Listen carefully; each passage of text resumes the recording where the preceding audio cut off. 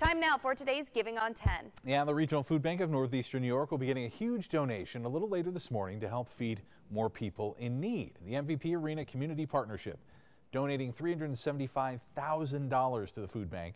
That money will go towards nutritious meals for people in need across Albany County. It comes at a time when we've seen a lot more demand at local food pantries. The donation will officially be announced at 11 this morning.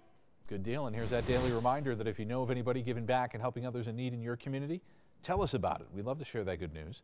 Put it all in an email, send it to news@news10.com, or leave the info on social media, but hashtag it Giving on 10 so we can track it down.